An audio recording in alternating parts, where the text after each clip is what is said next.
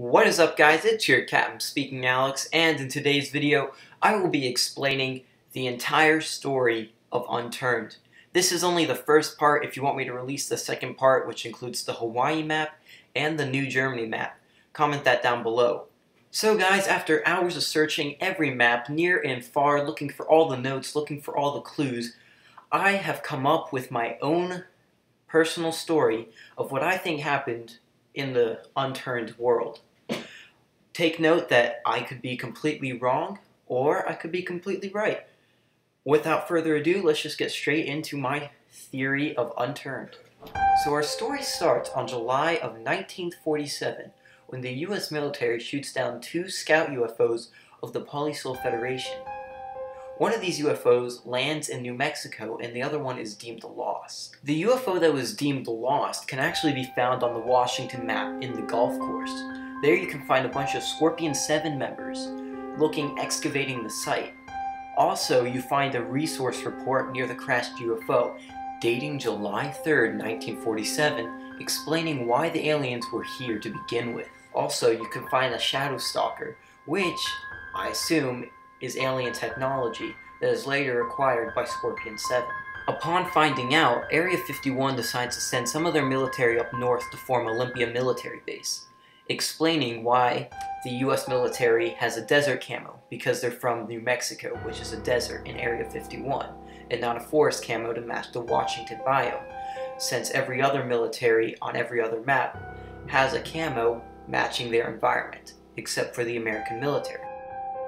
Sometime in Olympia's history, General Harkin on May 21st sent a message to Area 51 asking to transfer over any copies regarding the Polysol Federation, which we can only assume is the UFO that crashed in Washington and New Mexico. In Washington, you can find a destroyed convoy going to Olympia Military Base responding to their message from General Harkin. The message is encrypted using AES, which you can find AES key to decipher. Upon deciphering the note, you can find out Area 51 had interrogated the aliens on July 8th, 1947, which was around the same time the UFO had crashed. What they found out was that the Polysol Federation simply observes the universe, avoiding interference with less developed civilizations, and that they consider humanity an ally because we had saved one of their scout ships. But clearly we can see that the Area 51 crew sent to Olympia never made it, concluding that the zombie outbreak probably happened before May 23rd. A note at Scorpion 7, most likely written by a scientist there who later turned into a zombie, reads, "He's so sorry, our past bioweapon contracts were never used, so I didn't think twice about this one." My theory is that some sort of bioweapon was also found at the site of the alien crash and were tested on humans. This bioweapon probably turned them into zombies, as bioweapons are normally germ/chemical warfare. Scorpion 7 kept these zombies in cryo chambers and did numerous experiments on them, but eventually made a mistake with that note written by that one scientist who probably caused it. One of the zombies had escaped and infected the entire Scorpion 7. The US military soon finds out and sends Bravo team in this mission statement to neutralize the contamination. Obviously, they had failed, as you can see destroyed US military vehicles and the zombie apocalypse. After this contamination leak, Scorpion 7 moves to PEI, also known as Prince Edward Island in Canada, leaving Washington to become infected and fought off by the US military. Soon, the coalition in its early stages sprouts up in Washington, as promoted by the evacuation zones and their headquarters in Heritage Valley. While the coalition in Washington fights off the zombie apocalypse, Canada and its military is fighting off the zombie apocalypse as well, soon realizing that Scorpion 7 is the cause of the zombie virus. So, the Canadian military soon kick out all of Scorpion 7 and its employees out of Prince Edward Island to the far north of Canada, to Yukon. But Scorpion 7 decides to cover up their traces, as you can't find the Scorpion 7 facility on PEI. But in a dead zone on a family farm, you can find a destroyed sign buried in the middle of a field, implying that the Scorpion 7 once was there. in the farm is merely just a cover-up. This is also supported by the fact that the people living on the farm have no memory of Scorpion-7, almost as if those memories were replaced, as evidence suggests that in the diary they don't remember writing those things, and they're acting like the memories don't even fit where they belong. Not only that, but in Washington, Jane, a friend of Laura, biked down to the farm and even saw people in biohazard suits telling them the road was off limits, digging a hole or destroying the evidence that once was there that Scorpion-7 actually existed. Now, Scorpion-7 is located in Yukon, continuing their experiments on the zombies. This is supported by an eviction notice on Dr. Bahan's door in PEI, that he had 30 days to leave or he would face jail time. But the same doctor is seen working in a facility in Scorpion-7 on the Yukon map. Dr. Bahan explains on the February 7th how his move was unavoidable for obvious reasons, and that the Big J executives are even part of this project, sponsoring the work going on at Scorpion-7, working on something of their own that is undisclosed in this information. Whatever is going on here, Big J, for some reason, is sponsoring the work of testing with the zombies as seen in the biodomes on the Yukon Scorpion-7 facility. A reporter eating at Big J's fast food in Washington describes how the food has been better tasting and more addicting recently. Same for the wild berries growing around the place. You can also find wild berries growing in the biodomes of the Yukon Scorpion-7 facility. He also explains how they've been adding chemicals to the animals to make the food taste better. And who else works with chemicals? Scorpion-7. Big J and Scorpion-7 are working together with zombie testing to make Big J's fast food even bigger. While all of this is going down, PEI is soon to be found at a point where the zombie apocalypse has reached the bridge. Right before the Canadian government started to go dark, they sent a mission briefing over to the military at PEI to destroy the bridge to save the island. Obviously, it had failed, as the zombie apocalypse still managed to spread into Prince Edward Island. After PEI had gone dark, soon did Yukon. Yukon and the Scorpion-7 base had soon been overrun with the zombies, and evidenced by crashed boats and helicopters spewing chemical waste. Now the coalition, stronger than ever in Washington, sent an AC-130 to Yukon to see how many survivors they could save. AC-130s dropped supply crates around the map for players, dropping extra guns and ammo. They are the coalition and they supply survivors with needed necessity. But in Yukon, one of those planes had crashed on its way to the airport, obviously resulting in no coalition ever to be set up in Yukon. The International and PEI soon fell to the zombie virus. You can spot an orange airliner docked near an air hangar, and a purple airliner crashed on the runway. But the International Airport has 3 hangars, but only here you can spot 2 planes. That third plane actually flew all the way to Russia. An air traffic control log on May 22nd describes how Flight 106 isn't responding. Upon further inspection, the passengers on the plane seem to be carrying a fast-acting virus, which we know as the zombie virus. This proves that the virus spreads a lot faster than we think. On May 22nd is the day before the Area 51 crew in Washington had been infected, and the day after General Harkin sent his message. This only proves that the virus started around this time, maybe a little bit earlier. According to General Roman's diary, Russia had been fighting off the zombie virus for quite some time, and actually joins the coalition after North Moscow is completely taken over. This is the same coalition that was started in Washington. So the coalition in Russia decides to set up 3 locations: the oil rig, Volk military base, and an area near Silo 22. This can all be proven since General Roman's diary is found on the oil rig, same as survivor tents and helicopter pads and everything needed in a survival base, as well as the underground bunker near Silo 22 the Coalition used in its early stages, as you can't find any official uniforms there, but people in bandanas and balaclavas that have probably joined the militia. Not only that, but at Volk Military Base, you can find an AC-130, which is a Coalition plane, the same plane that drops care packages, as well as the same plane we see crashed on the Yukon map. General Roman describes how the zombie virus has taken over North Moscow, but eventually takes over all of Moscow. This message is sent over to General Boris, who's in charge of Silo 22, who decides he doesn't want to nuke Moscow because it's not what he signed up for. Afraid to be overrun for not listening to his orders, he decides to sabotage the missile, making it go off in Silo 22, causing a wasteland all around it.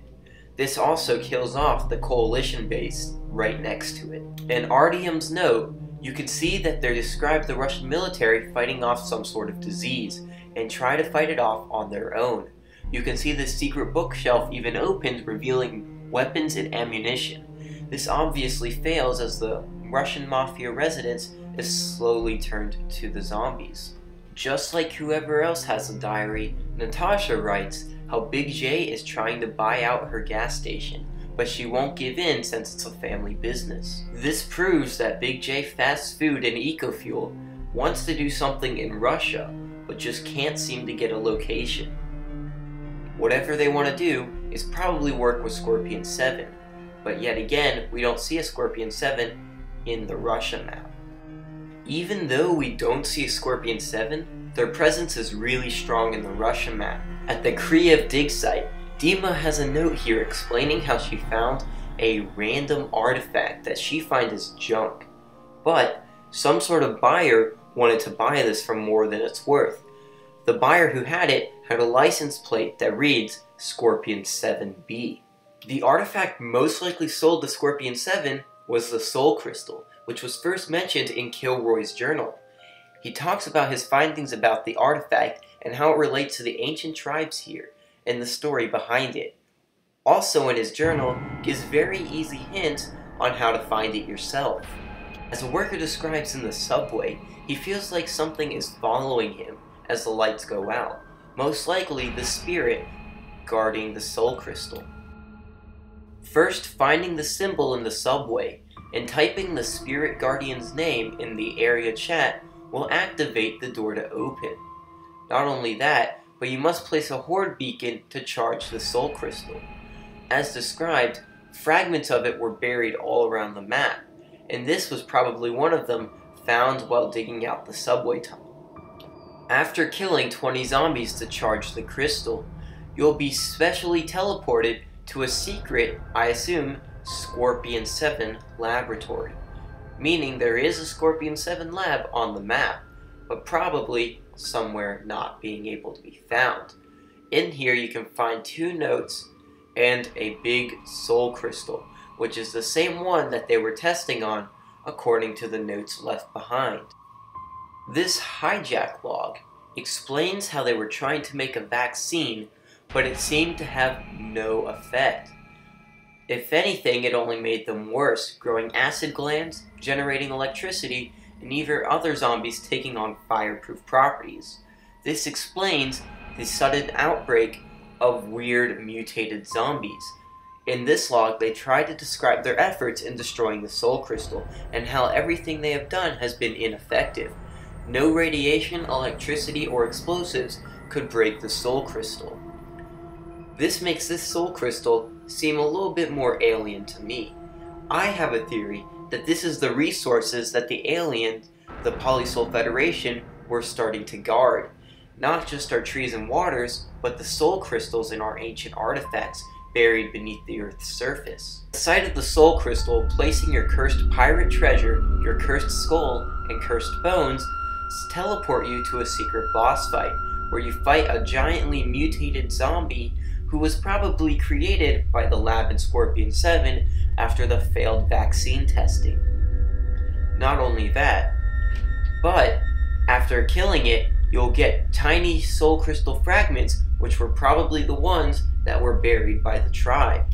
After placing each soul crystal in its original location and charging it up with a horde beacon, you can activate the 3 radio towers found on the Russia map, pointing them all with laser beams to a center location, where you'll find the Shadow Stalker Mark II, which also is alien technology, only giving these soul crystals and aliens more connection, and Scorpion 7 studying these, also more connection.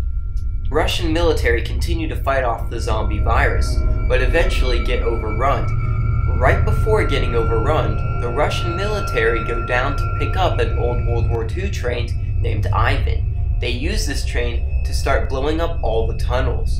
According to the radio log at Volk military base, they had lost connection with the rail cannon crew who were in charge of blowing up all the tunnels. They assumed, though, that their mission was complete. Obviously, this is not true, since the virus still spreaded, turning the coalition base at Volk military base into zombies. The only coalition left are the ones on the oil rig, and according to General Roman's diary, they call in reinforcements, but by the time those reinforcements show up, everybody's dead. These reinforcements are the Liberator, who managed to save a few people, but don't manage to get there in time. The Liberator even sends you on a quest to find out what happened on the oil rig. Upon inspection on the oil rig, you can find the crashed submarine underneath it, where one of them had a nuclear meltdown.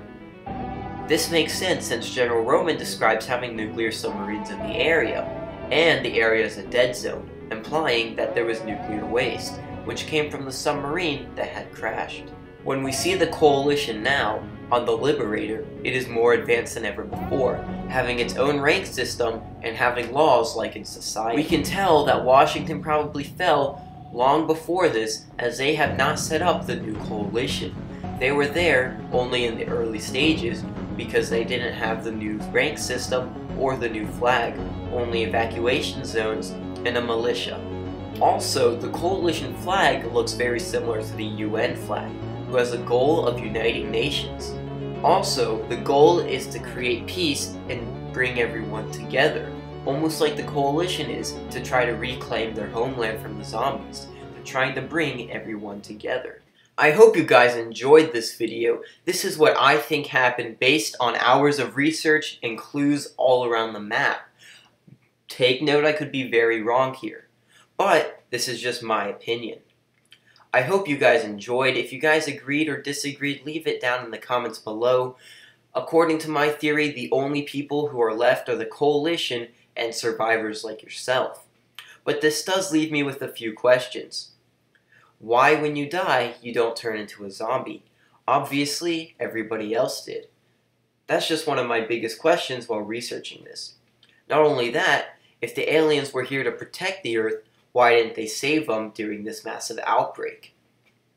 Anyways, I don't know what's really going on here, and if you want me to add in the Hawaii and Germany map, I could do so in a later video. Except the Hawaii map is not an official map, it's a curated map, and has its own story that's almost a little bit unrelated to the main story. It's like a little side story. But anyways, I hope you guys enjoyed. This is Alex from the Bros Films channel, signing out.